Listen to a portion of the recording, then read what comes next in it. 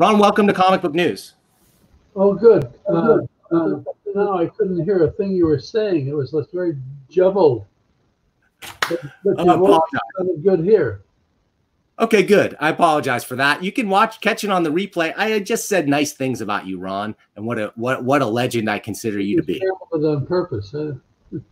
As far as you know, anyway, that's what I said. Ron, let's get right into your career. So you went to San Francisco State like I did. You went there when I went to San Francisco State, there was a giant student union built like a giant military complex. And they used to tell the stories of the student unrest that went on at San Francisco State that caused them to build that thing. You went there during those times. And after that, you came to Last Gasp and produced Slow Death and some other stuff. But first, give me a little bit into the insight, the secret origins of Ron Turner and how you got to San Francisco State and that stuff. Boy, there was a special program in the psych department for grad students called LAMA, Liberal Arts, Master Arts. And there wasn't any, basically they took 12 students every year, and none of them up to that time in that program had not gone on and got their PhDs. My group was a little different. First of all, I had just graduated from Fresno State, and I was the first in my family to do so, but I had no money. When graduation came, I couldn't afford the cap and gown, so my mom and I sat out in the audience.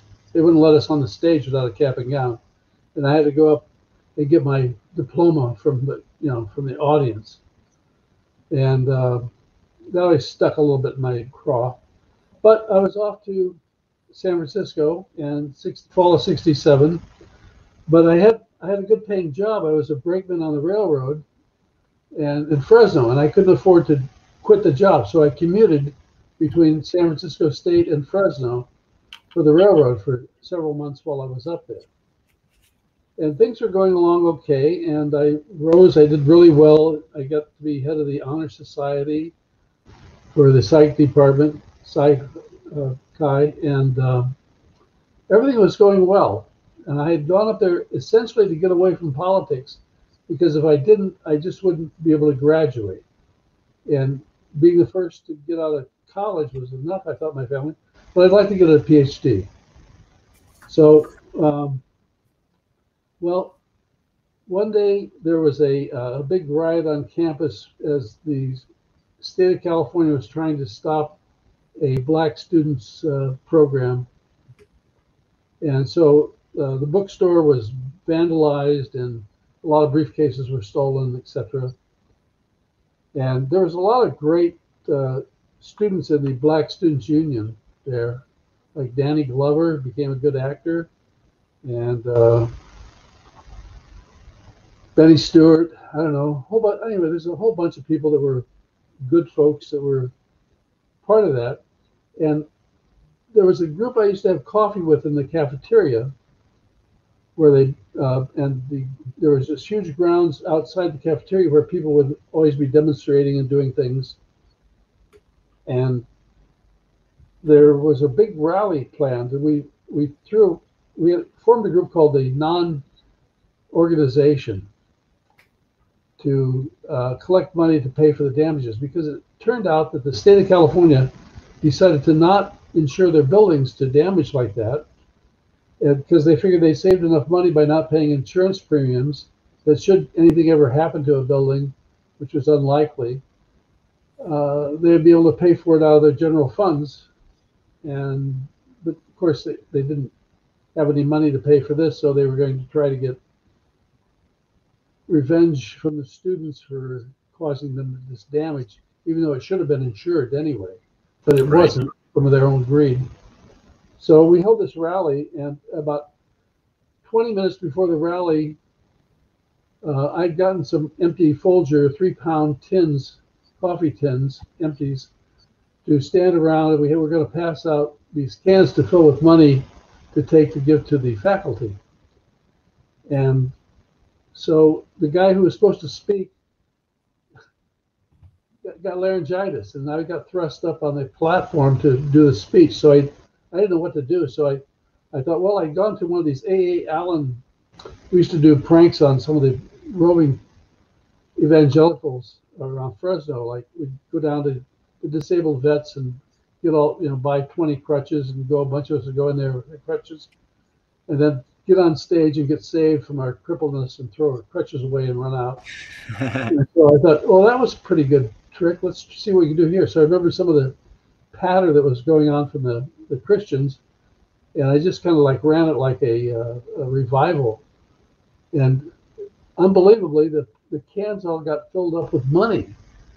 And we ran off to where the school was having a faculty meeting, and marched in, and they said, and everybody, all the professors were going, "Oh dear, now we're being invaded." Oh. And we piled all this money, just poured it out of the cans on the table in front of all the people that ran the school, and said, "Why don't you guys go back to class and teach us? That's why we're here. Here's the money, pay for the damage, let's get back to work." And then we got out, and I got home that night, and my roommate said, there's some people outside who want to talk to you. And I said, "What do you mean?" And I went outside, and there was all the made student activists. Where they built that thing had been a warren of plywood structures where they had the community psychology program, which was actually allowed to give a bachelor's degree in community psychology. And those groups had brought in all the ethnic minorities from around the Bay Area to study at state under this thing called community psychology. And it was just a hotbed of all the radicals on campus. And a few years before I got there, the school had managed to vote and take over the cafeteria and the bookstore.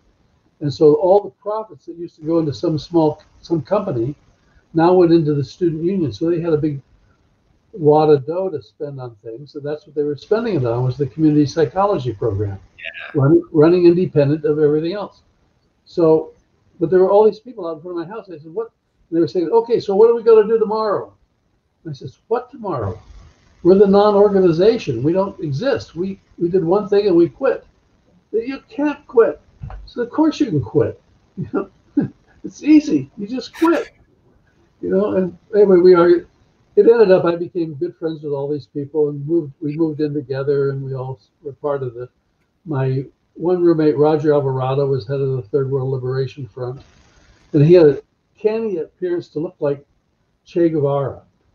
And it didn't hurt that he wore camouflage clothing and a beret when we went to college in my little Volkswagen.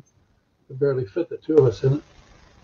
And a girl I'd come up from Fresno with, Ann Kimura, had started this Asian American group that was there. And anyway, it just we went all on strike, and it was the longest student strike in U.S. history. And we get flown all over the country to speak about the strike at San Francisco State. And often the person that I'd have to debate in front of other schools would be my thesis advisor, who was also the head of the psych department, Steve Rausch.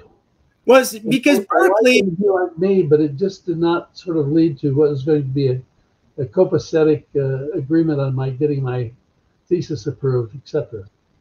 And over half of the people in that program that I was in, those 12 people, quit completely, dropped out. And it went from there. So, okay. It was during the time that I was finishing up at State that I began Last Gasp. Right. So Berkeley at the time, UC Berkeley was sort of thought of as the hotbed of radicalism, but there was just that same action was happening at San Francisco State, and I think is a little less known. Well, it started before Berkeley, and it started before Columbia. Yeah. But Berkeley and Columbia were like the big ace schools, so they got all the credit. Exactly. So, okay. So you came out of that environment. I came out of that school too. It was a lot different when I came out, let me tell you, but you came out of there and you founded Last Gasp, and you put out your first comic was Slow Death. And man, is that a great comic. Tell me a little, and soon after that, you also you did It Ain't Me, Babe, the first comic produced all by women, and it was those two comics that sort of made your name in publishing. Why don't you tell me just a little bit about that era and how you began? Well, having been at San Francisco State and getting involved with just about every radical movement that came along, I mean, I had already, my backstory was I'd run a bunch of friends and I got together. We put out a little newspaper called Flagrante Delicto, underground newspaper in Fresno. It got us into a lot of trouble. And I had exposed a DA for being, not that he was gay, but that he was like not prosecuting people that were committing crimes against gay bars that he would go to. And my friend Carol Gastanian ran this gay bar in Fresno, and it was, anyway, there's a whole bunch of different things that were going on. Yeah. And so, plus I had already served a couple of years in the Peace Corps. I was amongst the first 1,000 volunteers. Went to Sri Lanka, and when I got back, at some point I got hired to work on an India Peace Corps project that was being held at Fresno State. And there was another problem because I uncovered corruption there, where these evil dentists were filling perfectly good teeth for the $5 they make off the dental work. And they were hired by their buddy, who was this guy that ran the education or the agricultural department. He was one of these guys who would, George Ilg, he would never correct you if you called him Dr. Ilg, even though he only had a master's in ornamental horticulture. Wait, so in this era, you decided you wanted to publish comics, and specifically an ecologically themed comic that was sort of, in my opinion, and correct me if I'm wrong, it was in the vein of like EC horror type comics, twist ending, short stories, anthology format. Is that what was that the inspiration for Slow Death? Yes, well, the cartoonist inspiration for Slow Death was that, for sure. One of the major guys was Greg Irons, and he was a complete EC addict. So were almost everybody else that was in that comic. I had been working at Kaiser Hospital doing studies in allergies and emotions at that time, and a colleague of mine, Keith Alward, now Dr. Keith Alward,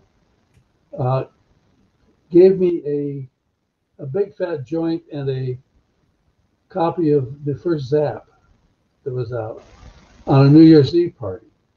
And for the first time since I was a kid, just about, I went back into the most greatest reverie I had of my enjoyment of comics.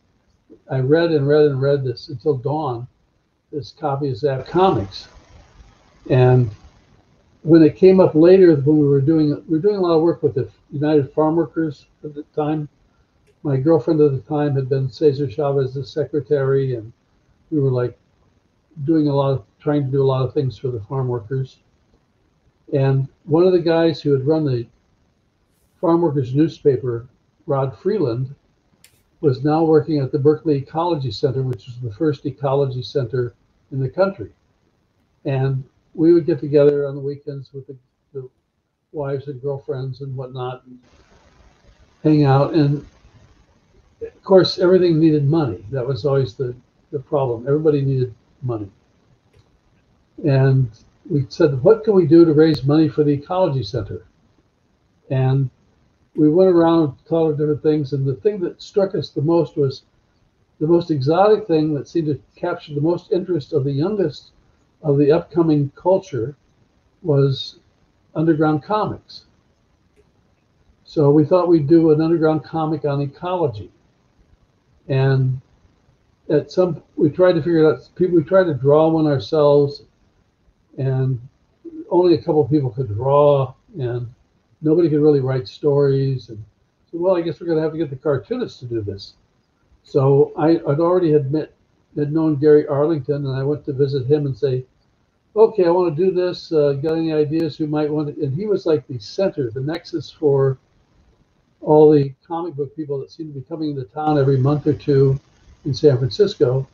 There'd be a new cartoonist wander in, and they'd all meet up at the comic book store. And it was just a great place to gather.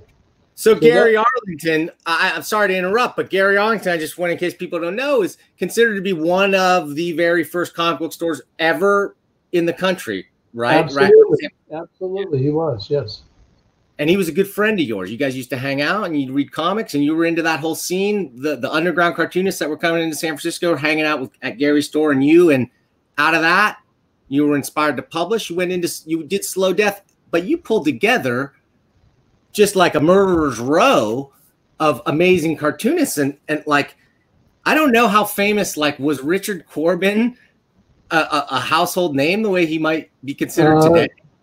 Jack Jackson knew about him. A few other people knew about him. I didn't know about him at the time, but he came into it later, I think, through the horror comic, and then we got him to do Slow Death. And how Howie made it in the real world, I think, was this great strip. And it was clever. It was brilliantly drawn, and he used this great airbrush technique. I mean, the cover, I think of that was that Slow Death #4. It's behind you. I think so, yeah. Yeah, and I'll pull that up. Yeah, there you go. Yeah, nobody was doing things like this on hardly anywhere in publishing in America, let alone comics, let alone underground comics. So we kind of like hopped over the, and so to do that. I mean, unprecedented, not just in theme, but much like other underground comics of the time, were willing to straight up tackle sex, drugs, rock and roll, anything, things that just were not available in any kind of mainstream place in publishing, right? Yeah, well, because we didn't run any advertising, we didn't really have to kiss anybody's ass about that. And so to make up for that, you had to have a higher cover price, right?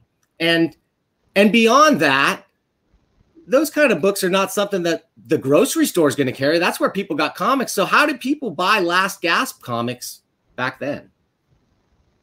Well, there was a few comic stores, but distribution was one of those real puzzles. I thought when I avoided the draft for Vietnam that I've got 2 free years to do something. I thought, just in the back of my head, I felt like, well, I've always wondered about distribution. And then a few years later, that kind of thought came to mind. Well, okay, now I've got to figure out how to do this. I mean, I wasn't planning to get in the comic business. I was planning to do this one book. I went to a bunch of Berkeley drug dealers that I knew and said, what are you doing for your community? Oh, we have this health food store. We have this. Says, no, what are you doing for your community? Not how you're filling your pockets with even more money by, washing your filthy funds with. And so I managed to get a loan out of these guys. And with that loan, which I paid back even, to them, I was able to get the book published. But then I went down to the Berkeley Ecology Center with their 20,000 copies of this comic book, minus the few hundred that we sold on 8 campuses on Earth Day. We got the book out in time for the first Earth Day in April of 1970. And by that time, most of the people who were the real radical people interested in things like underground comics had left. If you could spell the word ecology, you could have gotten a job in Washington, D.C., because that was a big buzzword coming out. Right. Or maybe you just got your new hiking boots and your backpack and you went up to the mountains to blow up PG&E towers. That was where the other side went. Right. And the radical ecology people. So they said, gee, that's nice. This comic is for us. I said, yes. Where do I unload it? He said, well, we have our bookstore here, but we'll take 10 copies for the bookstore. He said, no, no, no. You got to take 20,000 copies for the bookstore. And then you pay me back, and I pay back the loan, and then you make, the artists have been paid already. You got to pay me back for that. And then you keep all the money after that. You're going to make a lot of money. It's going to help the center. We'll take 10 copies. So I came back to my garage there, and I was living in Berkeley then, and dumped them all in my garage and figured, like, how can I do this? So I went around to Printmint and to Rip Off Press and said, will you guys sell my comic for me? And they said, oh, sure, we'll be happy to do that. Then 3 months later, I kept coming around saying, like, they would reorder more. These things would sell. And they'd say, well, yeah. I said, well, how about the money for this? And they say, well, we don't have any money. How about take our comics? But you can't sell in all these other bookstores. Oh, that's where you sell them. Okay. And they had all this list of stores that I couldn't go into because it was their accounts. So it took me a while, but I set up 200 accounts in the Bay Area. I had these things were so interesting. And people can't understand that today because we're battered with fancy imagery. But then, I had several leather stores that were selling. One was called the Dead Cow, and it had a shop on Union Street in San Francisco, and they would carry slow death funnies. Beauty parlors would carry slow death funnies, and later on, It Ain't Me Babe. Health food stores would carry them because they were. are you talking about in San Francisco, or had you expanded? The Bay Area. I had a route. Once a month, I would go down to it's San Jose, all the way down, little shopping centers all the way down to San Jose from San Francisco, and then back up through Hayward and all through the East Bay, and back up and up to.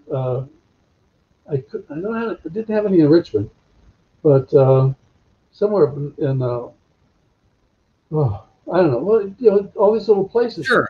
And then one by one, I kept getting people, different shops. Also, my girlfriend had gone to Cuba with a bunch and came back with the weather people. We had to go pick her up in Minnesota because they had to come back through Canada to get back into the U.S. back then. It was verboten to go to Cuba. And so I loaded up. I had a friend Randy Tootin, who did posters for Bill Graham. And I loaded up a whole bunch of posters from Bill Graham and boxes and boxes and boxes of comics in my Volkswagen and drove across country. And every time I would stop into some place, whether it was day or night, I would leave a few posters and underground comics out because I know that the kids would grab those as soon as they could. And all these, in dumbfuck Nebraska, they'd say, "Oh my God, look at this!" So do it that way. Even in the Bay Area, those comics were a mind blower to many, right? Just in San Jose, but you get to Nebraska, you get to the Midwest, that's got to be something like stuff that they just never could have or would have encountered. Exactly. But even then, you have to remember that people like Richard Corbin, right out of Kansas City, there on the state line. So, around that same time, right after Slow Death #1, I guess, you published It Ain't Me Babe. And I want to put this picture up for a second because I meant to show this in my opening slideshow, but I didn't have a chance because I think this was a pretty important comic. It Ain't Me Babe was the first comic produced entirely by women. Not published, but produced entirely by women. Is that right? That's right. Trina Robbins. I forget one. I don't know if she called me. There was a couple of women in Slow Death #1. But then, so I've been talking with Trina, and she said, like, I don't know if she called me. I can't remember now, but I think she called me and said, I want to do a comic book, an all women's comic. And I said, so do I. And so she said, well, and I think she was going to try to sell that to Printmint, but I made a beeline over to her house, and she was holding Casey, who's now 40, something. Has a daughter of her own, and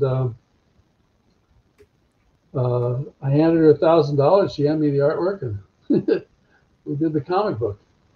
And the title, It Ain't Me, Babe, there was a women's newspaper in Berkeley called It Ain't Me, Babe. And Trina did a strip on the back of that newspaper called Belinda Berkeley, I think it was. So you mentioned print mint and rip-off press. And for a second, touch on it, because that's like Last Gasp, print mint, rip-off. Those seem to me to be the big three underground publishers. There was Company and Sons also.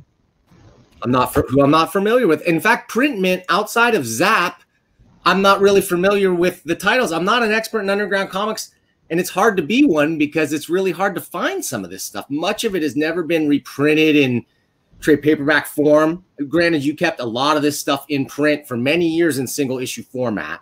Tell me a little bit, though, about your distinguished competition at that time, print mint, rip-off press. Just a note about like what that scene was like. Were you guys enemies? Were you friends? What was going on? I'd say more frenemies. Right. If anything, there's like somewhere I've got a beautiful thing I really love is a hand-drawn challenge for a football game from rip-off press to Last Gasp. And at the time, I had Terry Zwykoff, who's the movie director, and he was my first employee. So I didn't know that. That's really interesting. And his cousin Sherwin, and they were like saying like they want us to play football. These are kind of small guys, and football or baseball, something I don't know. They want. Right. I'll take a shotgun. I'll show the motherfucker. So it was I think we're all pretty good friends. I don't know. Bob and Peggy Rita had worked at the Print Mint when it was the major poster shop on 8th Street during 66, 67. And Don and Alice Shanker had set that up. They had a framing shop up on Telegraph Avenue next to Moe's Books, and Moe Moskowitz and Don Shanker. Moe, I think, lent Don the money to start Print Mint, the publishing thing. And Don was a good comics. He knew a lot about comics, the old school stuff. And he started a tabloid newspaper called Yellow Dog. And that progressed after about 10 or 12 issues into a comic book itself, and went on for, I don't know, maybe up to 20 issues or so. I don't know. That one I've heard of, but I don't think I've ever seen a copy of, to tell you the truth. I don't think I've held one in my hands anyway. Oh, you should get hold of your buddy Beerbaum. He knows all about that stuff. So, but interesting you bring up Bob Beerbaum. He's often said that it was Print Mint and the whole scene that you guys did, distributing, running your own show, selling direct to stores, that was as much, if not more, of an influence in the foundation of what we now know as the direct market for non-returnable comic book periodicals. Exactly, yeah. Any thoughts on that, or would you just say that nailed it? Do you want to expand on that? That information is backed in a little bit. We didn't call it the direct market because the direct market hadn't been created yet. Right.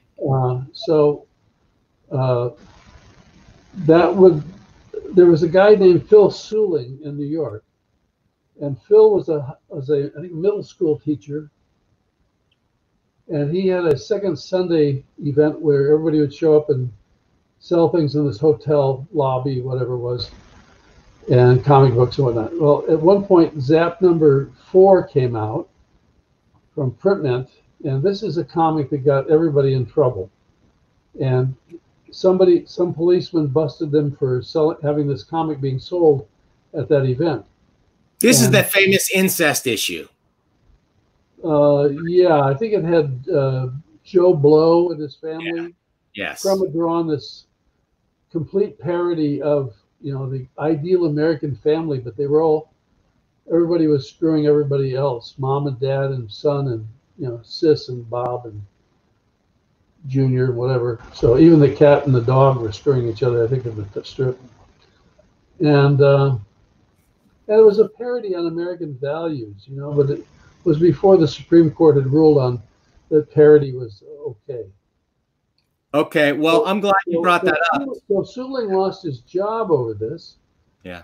And was, you know, kind of bitter. Mike Friedrich had been producing some comic books that weren't undergrounds, and they weren't straight comics. We call them ground level comics, and we were distributing some of those, and he would always come around asking questions.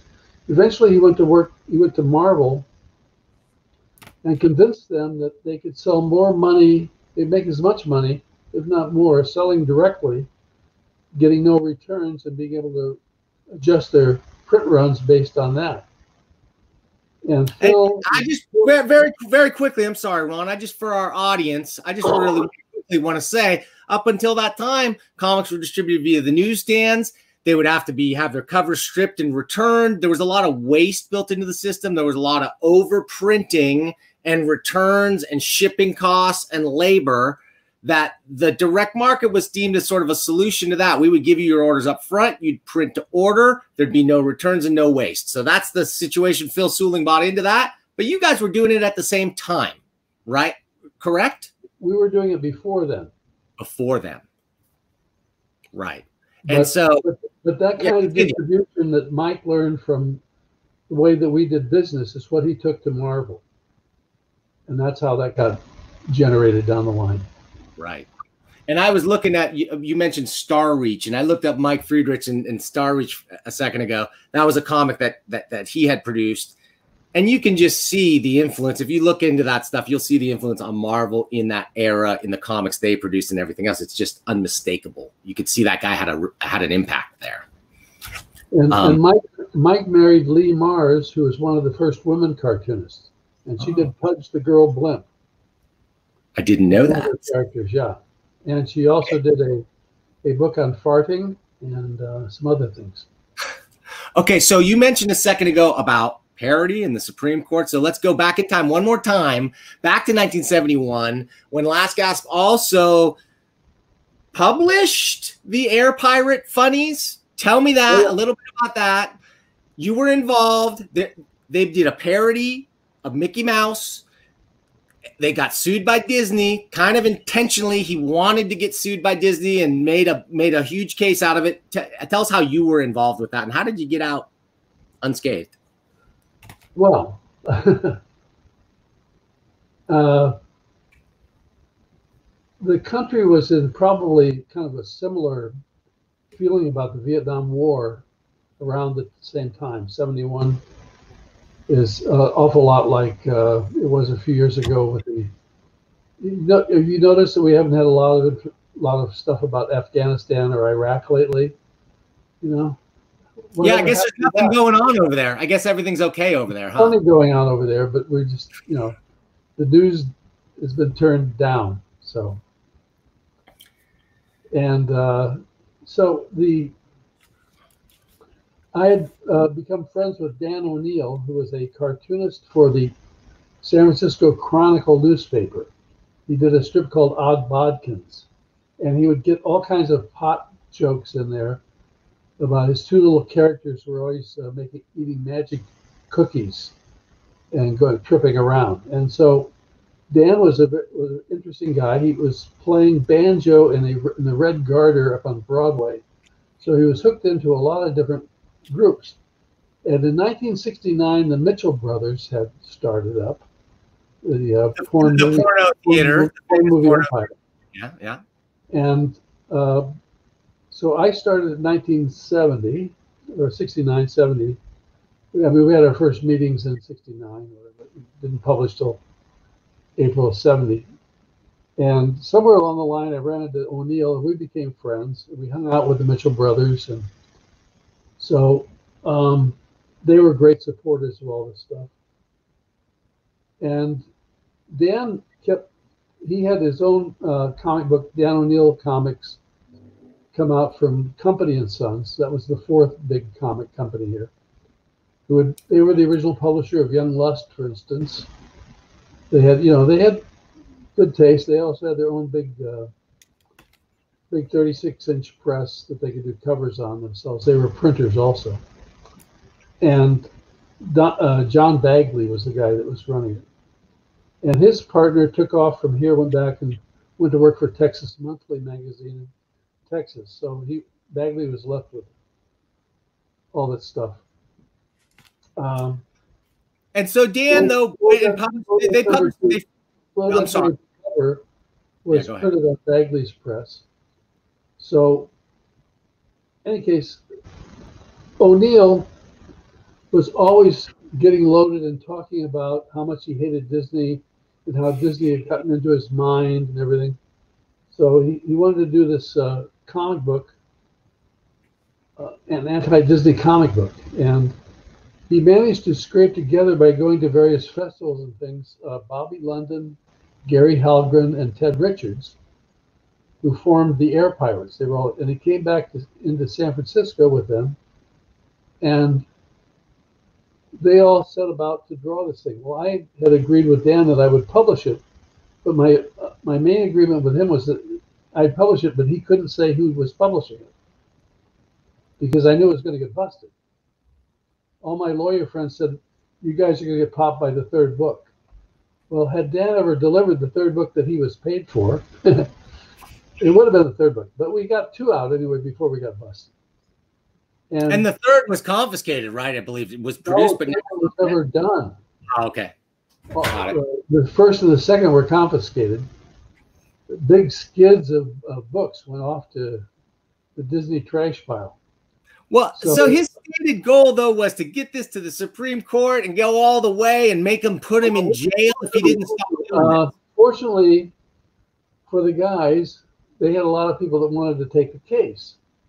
They had the law firm of Terry Hallinan and Michael Stepanian.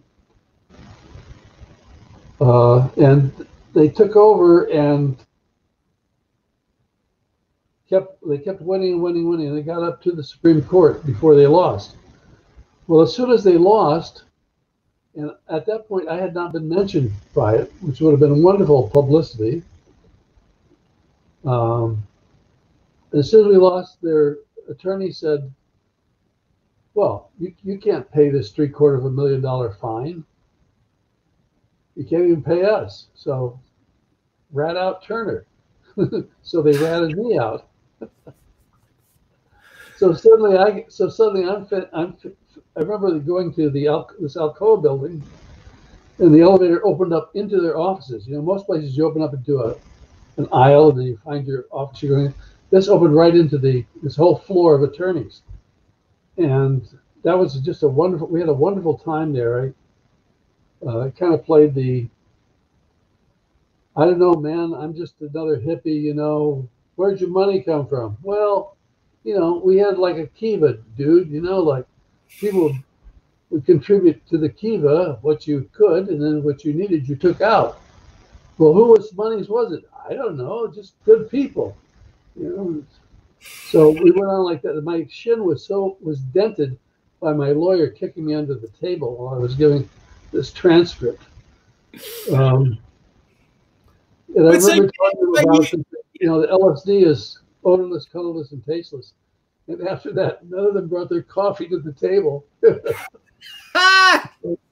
was great. So we finally settled. Disney finally settled, realizing they weren't going to get any money out of me. We signed a secret covenant that for 10 years I could not do anything anti-Disney, because they knew that their copyright was coming to an end in a few years, and everybody was like trying to like get ready to start publishing all the old Disney stuff that then would be in public domain. Right. Well, they managed to lobby the government, and so the copyright laws got changed several times now since then. It's almost like it's going to go forever. Of course. So, there's too much money there, right? They're not going to let go of me. They agreed not to collect any money from me if I would not do anything against Disney for 10 years. I mean, I thought, like, what? Why would I do anything against Disney? It's stupid. But that was their whole set. But for doing that, so we each had to pay our own court costs. But they got to say that they got $750,000 from me, as to deter anybody else from doing what I did. Yeah.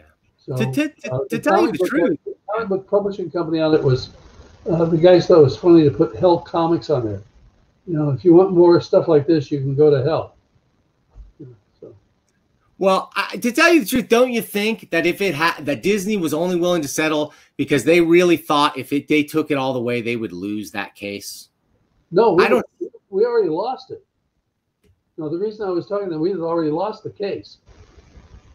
But if they settled because they knew they weren't going to get any money, so they just basically agreed to call it kind of a wash if you agreed not to do any more, to produce any more stuff. I think that they were baffled by everything. These guys were like, it was like going into a room full of cardboard, cereal boxes. Right. I'm a box of cornflakes. So you got out of Air Pirates, you made it out, you had produced, then you went into a bunch of stuff. Then you became a publisher proper. I'm going to just go through a bunch of titles real quick, and we can go back and we'll talk about it for a second. I just want to show them on the screen. Women's comics came out of Ain't It Me, Babe, an anthology, all produced by women. There were some amazing female cartoonists involved with that.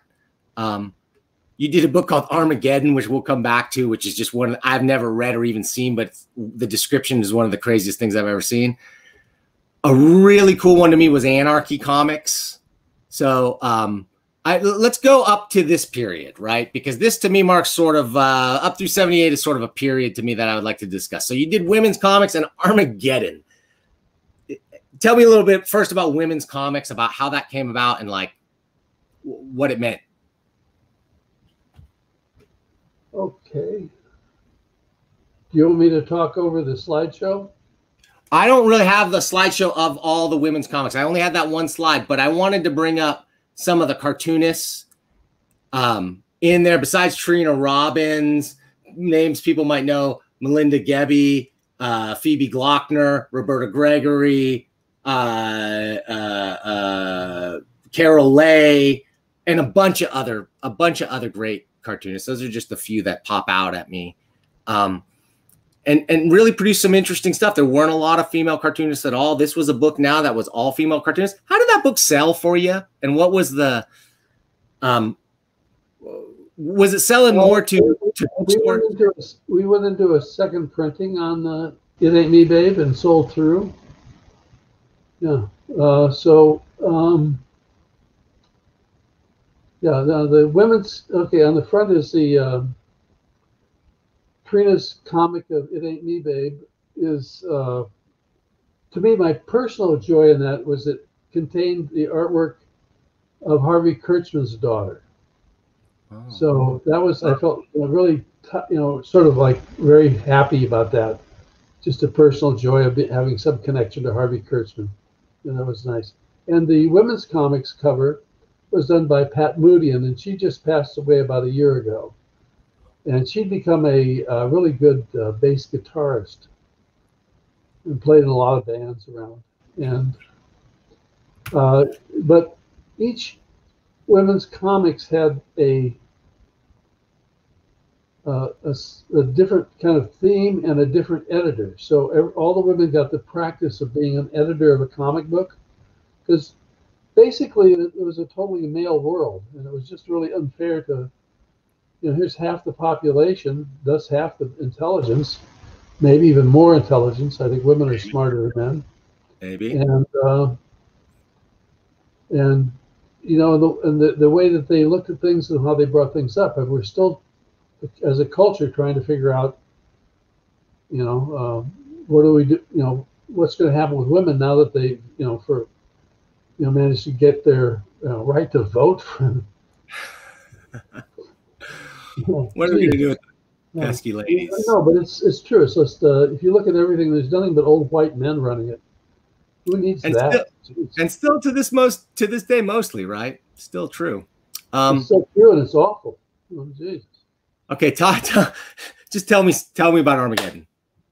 Armageddon. Okay, there was a guy named.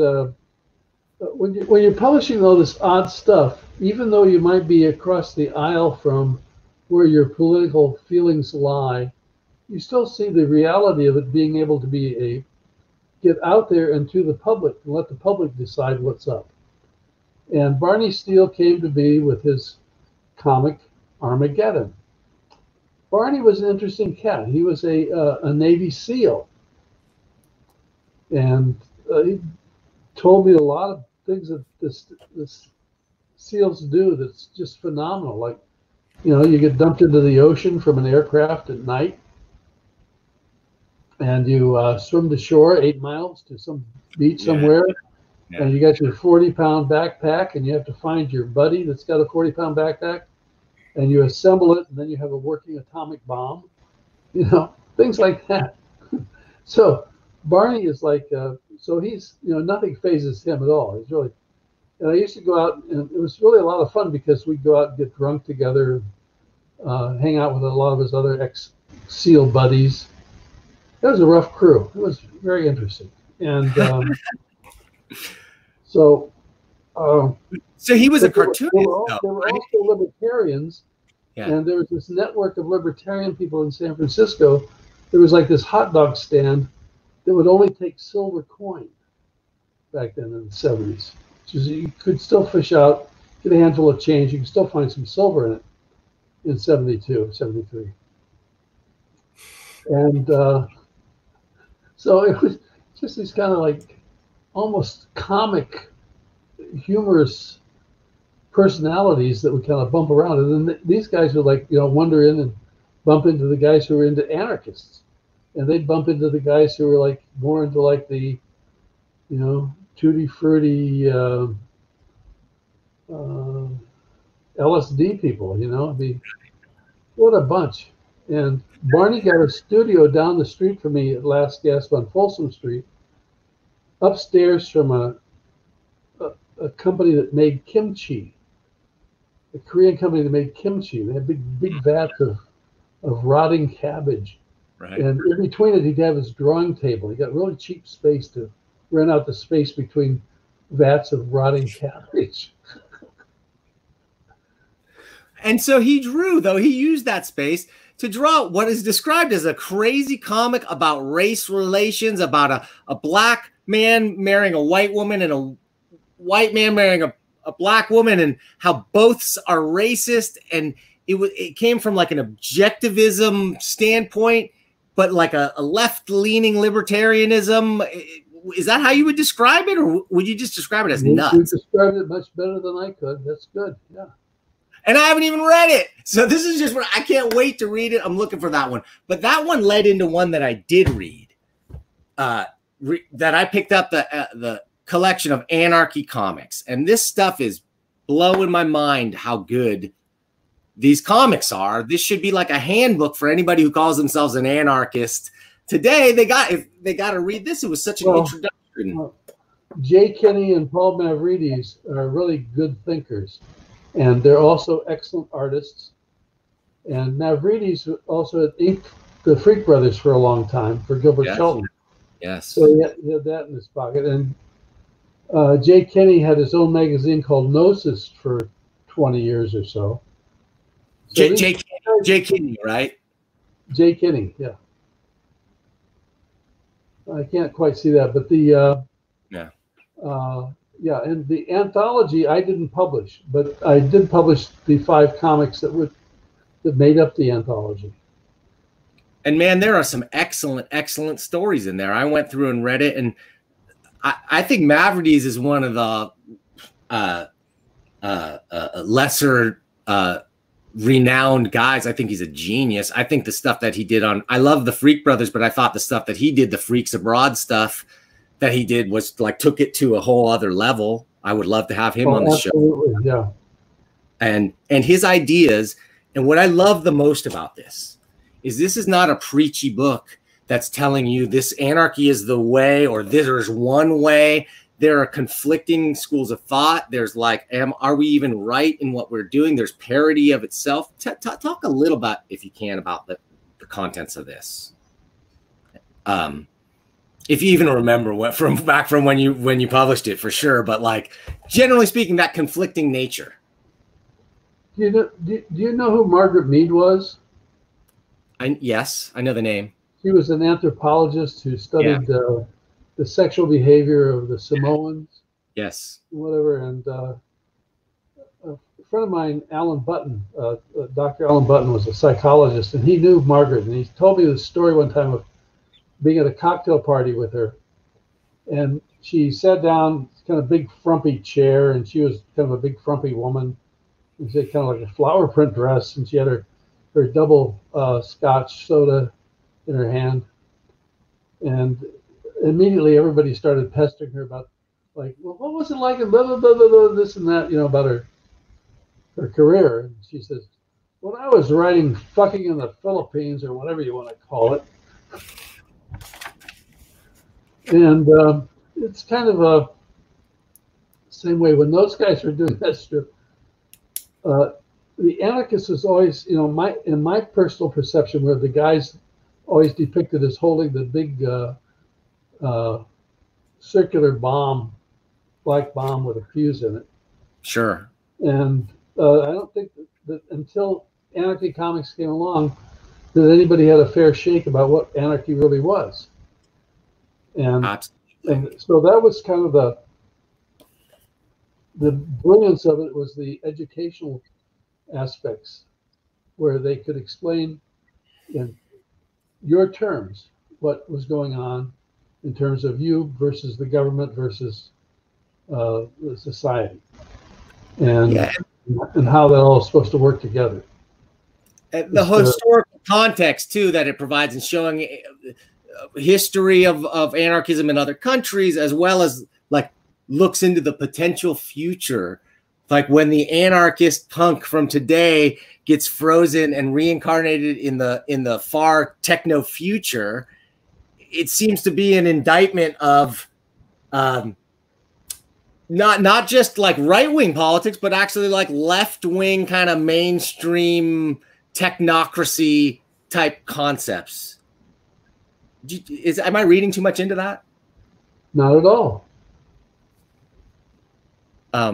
Talk about that, if you will. How do you feel? How do you feel about that? How do you, like, okay, man, you're from the 60s, you're from the counterculture in San Francisco.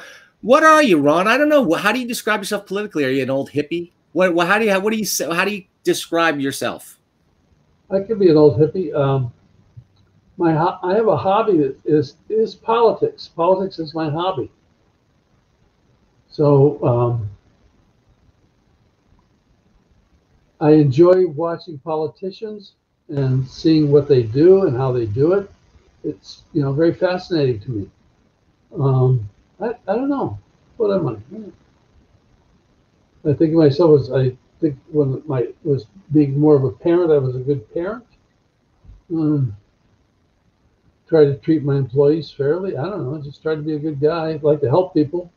Yeah. Always am helping people. I don't know. All right. To me, that's enough, man. That's more than 90% of the people out there. So let's keep talking about. It's not true. It's not true. No. People are basically good. Okay, well, let's talk comics. So now after Anarchy Comics, I'm going to skip a few because there's so many things that you published. I'm going to skip to some of the ones that are maybe well known. We'll talk about this in a second. I'll throw this up first because Robert Crumb brought Weirdo to you. Can you just tell me how that started? How was this the first Crumb project outside of like some of his strips that he contributed to the other anthologies, like a Crumb produced project that you had at Last Gasp? Yeah, Robert was in our first comic, Slow Death, right? Two-page story, and Gilbert Sheldon gave us two pages in there also. So I was very happy with that. I think that kind of made actually made it because he was instantly saw that it was part of the gang, the group, or whatever. Instant underground cred, right? When you got Crumb in your anthology.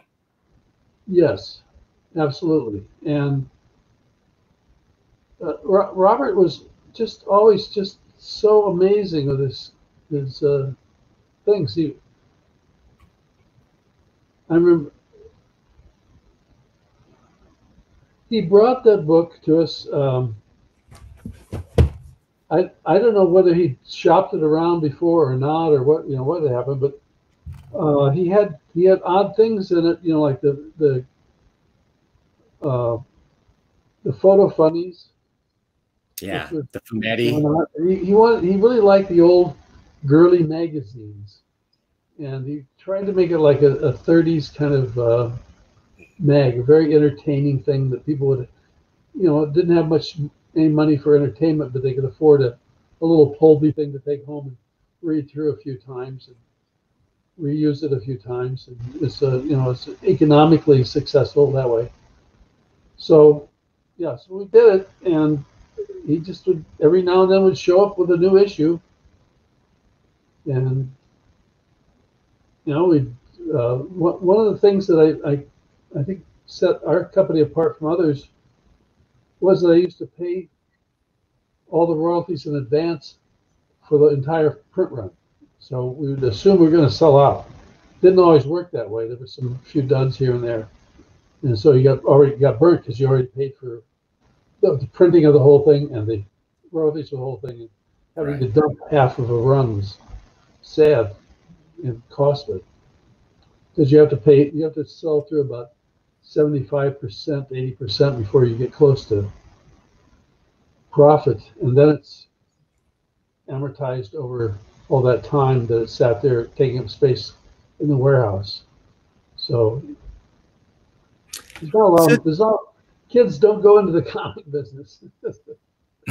Well, so it's interesting though that you bring up Crumb's thoughts on Weirdo being like disposable, kind of cheap entertainment, because that's how I view kind of the underground books that you produced and those other companies produced of the time. Yet here we are 40, 50, whatever years later. And now that stuff, man, if you want to get it, you got to get these hardcover art book collections. This is not the new Weirdo book that you guys put out this year, which was not a collection of comics, right? It was more about the history of the comic. Yeah, we have a whole hardcover of Crumb's work that's in Weirdo. That's what I'm holding right now. Oh, I'm sorry. Yes. Okay. This is out of print. And Joe Matt, the famous cartoonist, told me to tell Ron Turner to put this back in print because this goes for like $170 on eBay right now. Oh, I have to sell my copy then. Get on that, Ron. So Crumb brought Weirdo to you. That was great. We'll talk maybe a little bit more about that because I'm really interested in when it went to Peter Bag and how it sort of changed it at that time. But first, it's not long after that, another underground comic that people might have heard of came over to Last Gasp, right? Zap, I believe number 10 was your first issue. Maybe it was number 11. Maybe I messed that up. It started in the mid-70s, about 75, 76. Crumb had a problem getting the money that was due him from his then publisher, Printment. Okay. And so he told me about that. But since he had added other people to the Zap crew, the only two books were his were Zap 0 and Zap 1. So I took over those and began selling them. And then Printment and I had entered into an agreement where one of us would pay for the royalties and one would pay for the printer. And we split the press runs. Right. So you did the reprints of the early issues that Printment had done the first printings of. Yes. So we started reprinting some of those. The Zap guys said, okay, can you do this for us too? And so unfortunately for Printment, they exited Printment, but fortunate for me, they came to Last Gasp. Right. And so later on, you would produce Hup by Crumb as well, right? Yes, Hup 2, 3, 4. Which are probably like some of my favorite, all-time favorite Crumb comics. Yeah, we're supposed to have, we probably would be doing it now if it hadn't been for this damn virus, but we're doing the anthology of Hup. Okay, I gotta have that. Yeah, speaking of which, it's got Crumb in there. I mean, it's got Trump. Right. Yes, the Donald Trump story is legendary. It's so great. It's such a great story. I've read it 100 times, and I will buy that hardcover. Speaking of which, let's do a quick plug. Now, since we already talked about slow death, there's a slow death anthology coming out later this year that I can't wait. I've got this copy. Yes, that was what happened there. You'll see if you turn to the title page, there, you'll see that it's done by Wingbow Press and Last Gasp, and so the combined name is Wingnut. Yeah. You know, Wingbow Press was the publishing arm of Book People, which is the first big alternative distributor for the straight book world. So this was 1975. You put out this trade paperback? Yes. It was $5. That's got a $5 cover price. I know. And this is out of print and really hard to find. This was $50 on Amazon. This is my copy that I found in a used bookstore somewhere. And my daughter, it was in mint condition. My daughter bent the cover.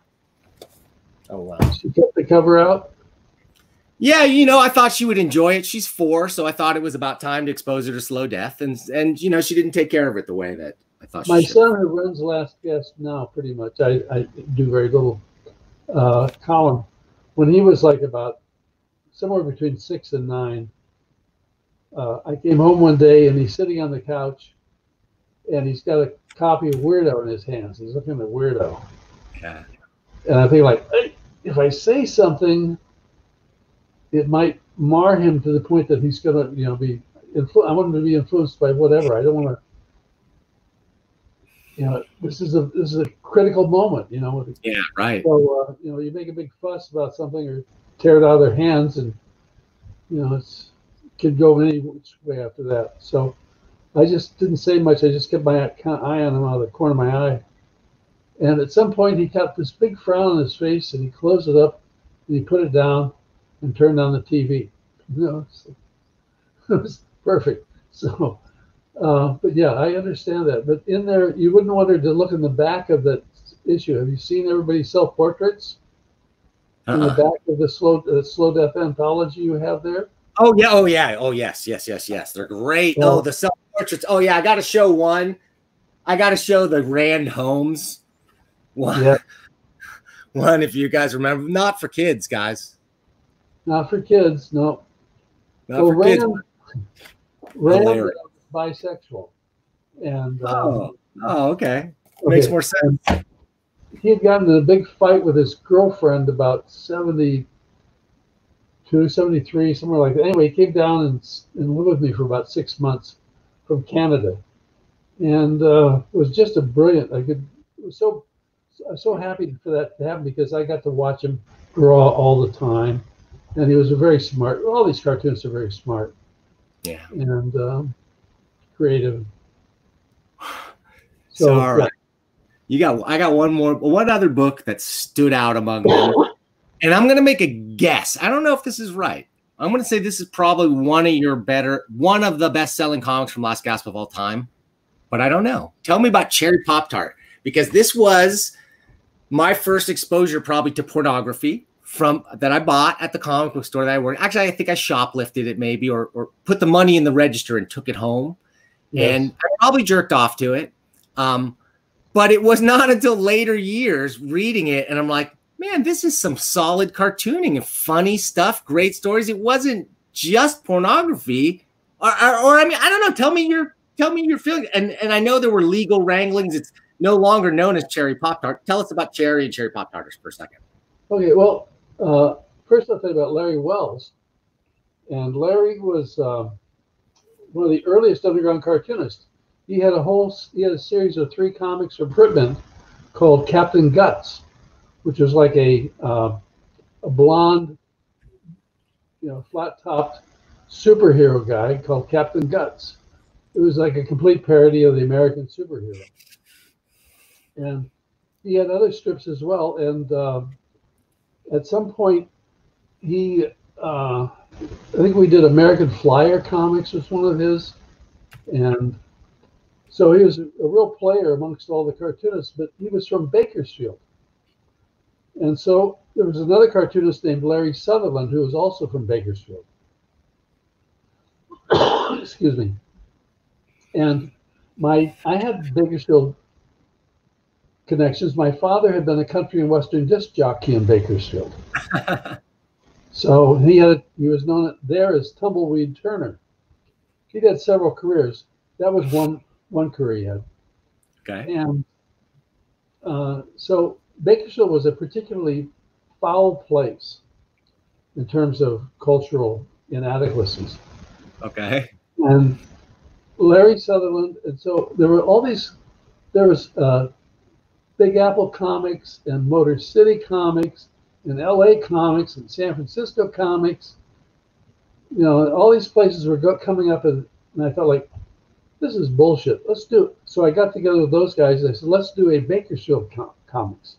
So we did Bakersfield Country Comics. Larry did a great big Peterbilt sitting out in a truck stop in Bakersfield. It was perfect for the cover. And we just used those cartoonists from Bakersfield to do it. And one of the strips was Cherry Pop-Tart. And when things were getting a little tight, so we made sure in other issues that she was no longer in high school, she was in junior college. Junior college, right. I remember. To make sure that she was at least 18 years old. You know? I love that she went to junior college, but I don't know why, but I love that. Well, that's where we all went. I spent 3 years at Fresno City College. Right. So playing football, wrestling, and going down the most grade points of any student in California. And so essentially, though, it was an Archie parody, right? So Cherry started up, and then Larry wanted to do a whole issue of Cherry, which is fine. And we did, I don't know, 20 issues, I don't know. But then at some point, he took it over to Kitchen Sink. And for reasons never completely explained to me, but in any case, things happened, and I remember one time he and his wife had gotten into some problems up in Santa Rosa with their kids or whatever, and I remember that paying them anyway, even though they were able to do, give any work for it because they had too many hassles in their home life to do any work at that time. So same thing with Crumbs. I used to give them an extra $1,000 a month for a long time, figuring that it's kind of like banking it, so that at some point I can do something. We can do some big thing and cash in there. But they needed the money because Robert had gone through a divorce, and he had come up with a lot of dough for the divorce. So anyway, it was odd. But so Cherry Pop-Tart, how big of a hit was Cherry Pop? This is what I want to know. Like, was that a monster? I think it was brilliant. It was we just continued to print them and reprint them and reprint them. Yeah. Nobody, it was fabulous. Any idea like how many number ones in all the printings, like what the numbers would add? I'm just curious what the print run would have been like. Oh, they were usually 10,000 copies, I think, at a time. And how many printings would you say the number one went through? I have no idea. I'd have to go back and look. Okay. That's been 40 years ago. I don't know. Yeah, sure. I mean, I'm obsessing on this because that was one book that just was. It struck me. It was an Archie parody in one way, and then I know that there was it Nabisco sued because of the use of the name Pop-Tart in the early issues, and that had to be removed. I think it was something else. Who read the I forget. Yeah, Kellogg's or whoever. I wrote one of the best letters of my life to these guys. So for one thing, they didn't have a Cherry Pop-Tart available. Right. And secondly, there was like a whole thing. We said I'd be more than happy to, have a wonderful, big, very, very popular court case about this. Just right. With all the publicity and everything. They finally gave up, went away. All right. It makes your sphincter pucker, when you get letters from these big corporations. Yeah, right. I'd already gone through that with. I mean, it's got to be terrifying, right? Because one of those companies, what they can afford to spend on a legal case against a guy like you, could really destroy your business and maybe even your life, right? I mean, or make me successful. or do the opposite, right? There used to be a phrase that, you know, I remember back in the 50s, there was a phrase that went something like, you know, 2 fires and a bankruptcy will make you rich in California. Okay, so around 2016, last Gasp distribution folded. I read some articles about that. Mostly, you know, margins were thinner. We talked about this in the green room. A lot of competition from other distributors picking up on your counterculture vibe. Basically, it was Amazon and the consolidation of distributions. And also, there was the rise of the publisher representatives who would represent, you know, groups that would represent publishers, mostly the small independent ones. And how they survived was that they get whatever new publishers they get, they put their front list up and sell the hell out of it. And you'd be so happy because you'd sell maybe 5, 6 times as much books as you would sell all at once. But then they'd get the next groups coming in to join them. Some of these publisher rep groups now have 200 or 300 publishers that they represent. And how can you deal with all of those publishers? You can't. You get their front list, you sell that. So the sales time that used to be like when I first started doing trade paperbacks into the book trade, you could have 2 or 3 years worth of sales, no problem. That's been shrunk to less than 6 months now. If you don't get your money out in 6 months, you ain't going to see it. Interesting. Because there's all the new stuff shoving in there. They got to make space. You don't get in there anymore. The channel's overstuffed with books. Is that what's going on? Well, there's 16,000 publishers. I don't know. Plus, now anybody can be a publisher. That's right. Okay, so you guys kept publishing. You're still publishing. You published the Big Book of Weirdo last year, but then you've also done something that I've seen other comics companies like publishers like Fantagraphics and maybe some others do. You dipped into crowdfunding. Tell us about that, Ron. How's that? Oh, that was wonderful. We're getting to really a tight spot because the sales are going down, stores are closing, populations were changing, appetites are changing, and we wanted to come up with some things, and this concept of crowdfunding came about. And it was a great idea. Everybody gets to be part of it. You could, you know, you don't actually have to be begging. You can, you know, somebody's going to get a copy of something for it. It's just that you're just going to get your money there first for these things to pay for them. So it's kind of brilliant. So we did a number of those. My son Colin Turner handled that, and he, you know, I think he did very well with that. We got our money, and we got things printed, and we got them out, and kept the things rolling. Yeah. Are you still doing it? We haven't done a fundraiser for a while, but we should. Yeah. And we may have to now that, you know, with all this lack of being able, our mail orders picked up quite a bit.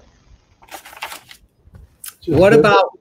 But we were closed down for a while anyway with the. Yeah. Well, Ron, we've talked a lot of stuff here tonight. I think I've asked a lot of questions and you've answered them all. I want to open it up now. You don't even have to look, but I'm going to turn on the setting where you could see the viewer comments if you want. And if anybody from the audience has any questions that they want, now would be your time. I'm going to start looking at the chat a little bit more. I'm not going to go up through all the chats. I kind of threw up a few things.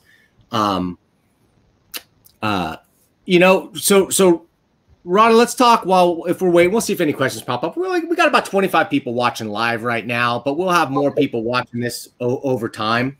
Tell me a little bit. So we got a Freak Brothers cartoon that's about to hit. Okay. This underground stuff, the underground stuff, I think has moved more and more into the mainstream and even more, like we talked about. Originally, when this stuff came out, it was very accessible, kind of cheap entertainment. You could fold it up, back pocket, all that stuff. Now we're into hardcovers. If I want to get Zap comics right now, I can buy a $500 hardcover set from Fantagraphics. I bought it. And But when I got it, I was like, I don't like reading it as much this way. I would really rather buy like all the Zap issues still. Are they all still available through Last Gasp? Can we go to your website and check them? We're down to like 4 or 5 issues, I think, now. Any thoughts about keeping the floppy issues in print and available? It's just that if we had some access to some cheap printing, sure, but we don't. Yeah. You have to do a very large printing of comic books to get them. Okay. This is one of those things. That would be one of my suggestions, is that a crowdfunding for something like that seems realistic. And man, I'd support it. I've got the hardcovers, but I want those issues. I want that feel. I want those back covers and the staple. I want all that stuff. Here we go. Here from Weird Dad. I appreciate the work you've done and still do never say die, Ron. I'm going to go back through some of these comments that I've got up here. Cherry is apparently being published again. Pretty sure we saw newer issues at the Big Apple Christmas Con in December. You still got the rights? Larry has got some coming out. Yes, he does. And Larry's, he's still working, still doing it. Great strip. Oh, okay. So tell us about what we're going to see in the new Slow Death collection that's coming out, I think in November, right? What's the extra material, or because this collection only did, I think, through issue 4 or 5, and I believe there were 7 issues altogether? There were 11 issues of Slow Death Funnies. Oh, 11. So there's a bunch I've never even seen. Right. And virtually each issue was kind of on a subject. Like we had a cancer issue. Uh-huh. We had a war issue. If you look on the front cover of that Slow Death Zero, you'll see it's also on Slow Death number 7. Bill Stout did the cover on 7. That was the Greenpeace issue. I worked with Greenpeace, and we donated about 3,000 or 4,000 copies of that Slow Death Greenpeace issue to the various, about 60 or 70 chapters around the world, where they sold it to make money for their own Greenpeace offices. And we even put on one time the Rainbow. I got to be friends with these guys early on. And the Rainbow Warrior came into San Francisco with an empty fuel tank. And there was a radio station named KSAN, you might remember. Yeah, I do. And they were friends of mine there, so they gave me all this free advertising. And we had a Grateful Dead concert on the boat down by where Pier 39 is now in San Francisco. The admission was, I think, $5. But we filled up the tank of the Rainbow Warrior. So, that's awesome. Yeah, so that was the Greenpeace issue. But on the cover that Bill had done on the original, that was when the harp seals were being clubbed to death up in Canada, and there was a prohibition of that. And there was a guy named was it Galoob, who made toys here in San Francisco, and they made a baby harp seal toy to look like that, so that kids get, yeah, Galoob, cultural thing going on. Anyway, Bill has done the cover now, from like 30 years later, and the guy who's saving the harp seal from the evil hunters on that cover is now in a skeleton, but he's still got the same old parka on. And he's got all the other animals. You'll see if you have the cover to show for Slow Death Zero. I have it on one of my slides from the beginning of the show. Oh, okay, I see. So that's where the connection is. But Stout's done like 80 different murals for natural history museums and things since then, and he's like in big supply, big demand for his dinosaurs and his natural history whales and whatnot. And I was seeing in the last issue, there's an Alan Moore, Brian Talbot story in issue number 11, and there's a Wally Wood story. Yes. Okay, well, and that's in the book, right? This is one of these sad things. It's like we got all this stuff in, and then I couldn't find it. It went like missing. And Greg Irons had died, and his cover was missing for that last issue. And when we moved in '93 from around the corner from Bryant Street around to Florida Street, this one big giant file came out, this whole, big metal file. And at the very bottom, what had happened was it looked like the package had gotten in, and when it opened up and got caught in between and fell down and went underneath it. So there it sat for like 10 years. And then I finally, published it. And, but it was like, the one thing about undergrounds is they needed to come out every few months or so. They weren't like regular. Right. But if you didn't bring them out at a certain frequency, people's interests went off. Right. If you could do them on a regular, like every couple of 3 months, at least, you could almost do them forever, it seemed like. Makes total sense. Makes total sense to me. Wait, we got some more questions here. Ron, do you think that more book publishers are investing in sequential stories, hiring creators, but it's just the direct market model that is suffering in sales? So I think what they're asking here is are comics really selling great in the everywhere except comic book stores right now? What do you think about that concept? Well, not having a retail store and not buying anything from Marvel and DC, as Robert Crumb once said, that what's the difference between underground and above ground? He says, well, they don't come out regularly. So I don't know the exact answer to that, but I do know that the level of the craft of writing has suffered tremendously. I think the storylines cannot be made up by cute art, Right. So, and I think that the storylines are very weak these days. Huh. Are you reading comics, Ron? What are you into, man? What are you reading these days? I read a soup can label. I read anything. But comics-wise, what's pushed your buttons in, say, recent years that you can think of that you did enjoy? Is there stuff, or are you mostly tuned out to the comic scene? Oh, of course, anything by Alan Moore or Gaiman or any of the Rick Veitch. He's in the Slow Death Zero. Is Tom Veitch related to Rick Veitch? His older brother. Okay, all right. Tom and Greg Irons were the GI TV. Greg Irons, Tom Veitch. So that story, where this picture comes from, I don't know if you can see this. Oh yeah, there I am. See, I love this. So this was like my first issue of Slow Death that I read, was that one, and it's such a great issue, and that story had you in it. So since that, you've just loomed larger than life in my mind as Big Ron. Well, I'm pretty big, yeah. Okay, we got one more question here. She's been asking this all night. Oh no, not this one. Wants to know about the punk rock scene, putting out books about the hardcore punk rock scene in San Francisco, Jello, Biafra, etc. What do you got to say about that, Ron? Well, we did do a lot. One of the things that bothered me when I started doing trade paperbacks, rather than just on other subjects other than cartoon things, was that for the most part, the hippie era and the beatnik era, most of the books written were by people that had nothing to do with that.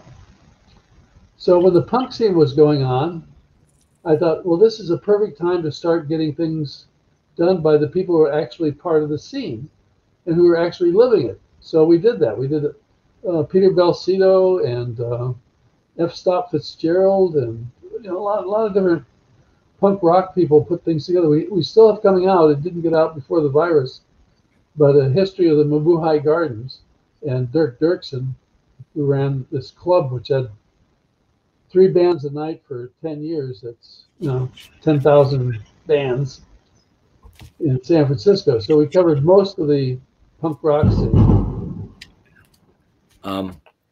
That's you worked with so many great guys. Just Jello, when we did a thing on the Dead Kennedys, we did a band. My good friend Winston Smith did the DK logo and did all their covers and album covers and things for years. And so Jello didn't trust anybody. A lot of people, it's kind of like a lot of people don't trust you because you're the businessman. You're the and you are the businessman, but you try to be a fair guy. But it doesn't matter. Sometimes the prejudices are such. And Jello is one of these that has a prejudice like that. So we were doing this book on them, and at the last minute, we were just about to go to press, and they said, "Oh, we have to withdraw our support of this book. This is a commercial venture." There's yes, it's called publishing. It's definitely right.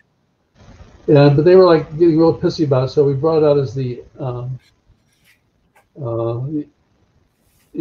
not official version, Dead Kennedys. And then I said, but Jello, I said, this is not enough. I said, well, I'm giving you an entire page to say whatever you want. I will not say anything at all. I won't change a dot or a cross to T or anything. It's all yours. Here's the whole page. And you got till 3 weeks from now or so, 2 months from now. And he didn't respond very quickly. So finally I said, well, I'm going to put a big sign on this page saying that you had the opportunity to say what you wanted, but you didn't take it up. So then the page came in at the last minute. And we printed it. And we printed it in the comic, into the book. And that went through many, many printings. That was good. We did the Hardcore California book. That was good. We did Street Art book, which was all the early punk posters.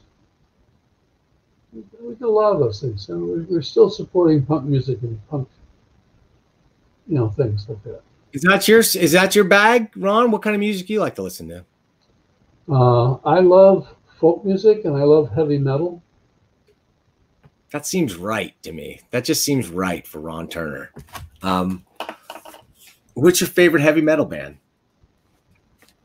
Oh, well,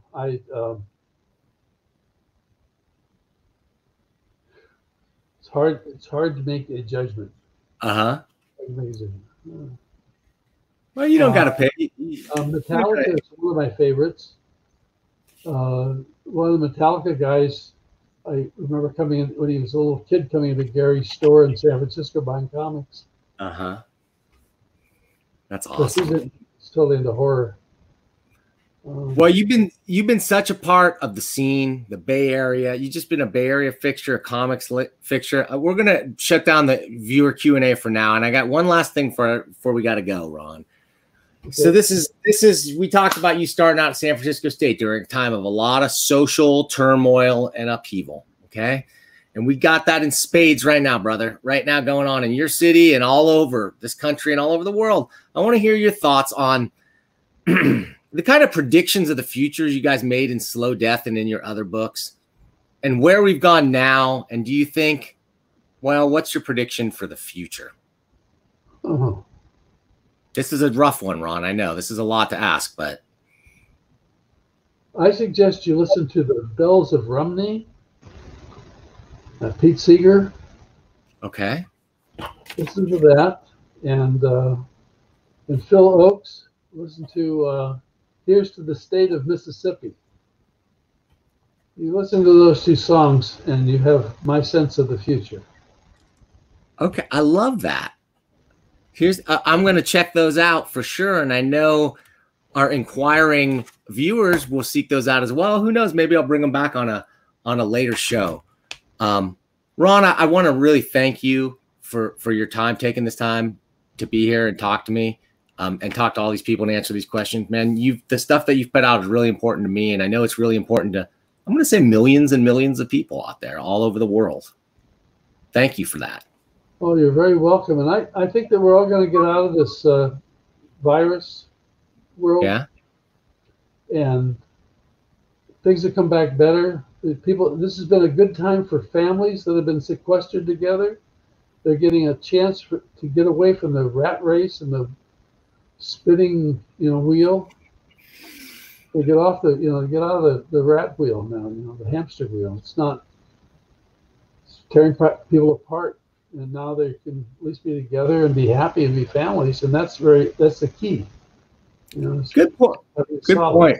Good point, Ron. There's nothing I hate worse than crass commercialism. Oh, hey, but hey, did you know that Comic Book News now has memberships? Guys, you can sign up for different tiers of membership levels and pay me money every single month if you want to. Check that out. We'll talk about that more at the end of the show. Ron, you've been a great sport. Thank you for coming here. If you got a few minutes to stick around, I know it's late. If you got to go, you got to go. If you stick around, though, I want to talk to you afterwards, but I got to wrap things up here on the show. Okay, you wrap. Okay, I'll see you. Stick around. Guys, that was Ron Turner, okay? And dude's legit. He's been there. He's seen a lot of things. He's seen a lot of things, made a lot of predictions, published a lot of comics that made predictions about where they thought the world was going. Did it get worse or did it get better since then? I don't know, man. Look around us and see if we've solved the problems that they laid out in Slow Death and Anarchy Comics and other places. I don't know if we've got the answers or not. We'll find out soon enough. I liked his positivity at the end. I like he's a pro art guy from the bottom of his heart. He's a San Francisco person. That's the reason I loved living in San Francisco is you get people like this. That's more the norm in San Francisco than the exception, right? People that are just open to different ideas and countercultural expressions and just, you know, have an open mind about stuff. So I loved talking to Ron. It was fantastic. Guys, so real quick, I'm going to talk about memberships. I don't expect too many people to sign up for this thing.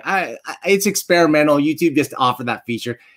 Basically, if you sign up at these varying levels, you can click the little subscribe button down there. You can sign up and you can get your name in the credits at the beginning of the show or at the end of the show, depending on the level. And if you go for the mega level, the Gem Mint 10 level, if you will, you get to produce a segment on Comic Book News. Yeah, that's right. You pick the topic. We'll put a panel together. And if you want to be, you can be on that panel and discuss it with an august body of comic book pros. I make no guarantee who's going to be there, but it's going to be fun. We'll make it fun. We'll talk about comics. I've already got one of those subscribers. So please tune in next time. We're going to have Stu Colson from Comic Hub here, and he's going to give a whole overview of his product and what it can do for stores. This is part of our Comic Shop 2.0 series where we're trying to redefine what a comic book store means in the future. So thanks everybody for watching. And now we're going to go out with my closing credits. And this is just an example of how the closing credits will look. Look for where your name might appear in future credit sequences. Oh, and in case you think it's time to tune out, who knows? There just might be a post-credit sequence. Check it out. See you next time. I don't drive a car because they run on gas. But if I did, it'd run on biomass. I ride a bike, or sometimes they skateboard. So fuck off all you drivers and your yummy hordes. Sitting all day in the traffic queues. I'm a better anarchist than you. I don't eat meat. I just live on moldy chives or the donuts that I found in last week's dumpster dives. You people in that restaurant, I think you are so sad when you could have been eating bagels like the ones that I just had. I think it is a shame all the bourgeois things you do. I'm a better anarchist than you. I don't wear leather and I like my clothes in black. And I made a really cool hammock from a moldy coffee sack. I like to hop on freight trains. I think that is so cool. It's so much funner doing this than being stuck in school. I can't believe you're wearing those brand new shiny shoes. I'm a better anarchist than you. I don't have sex, and there will be no sequel because heterosexual relationships are inherently unequal. I'll just keep on moshing to anti-flag and crass until there are no differences in gender. Hey, this is Rob Liefeld, Deadpool, Cable, Domino, X-Force, New Mutants, Image Comics, all of it. What is up? Coming to you live here from my beautiful home office to tell you all that there is a YouTube show that you absolutely have to check out. The Comic Book News. Comic Book News with Dan Shaheen. Dan Shaheen. He's got your comic book news for you. The latest, the greatest, the bestest of the restest with Dan Shaheen on the Comic Book News. Go to YouTube, search Comic Book News. There's probably going to be a link with this. Hit that. Check it out. You love comics. I love comics. I love nothing more than to hear news about comics and upcoming comics. And Dan's your man. He's got your news. Comic Book News. Dan Shaheen. Check it out. Rob Liefeld out.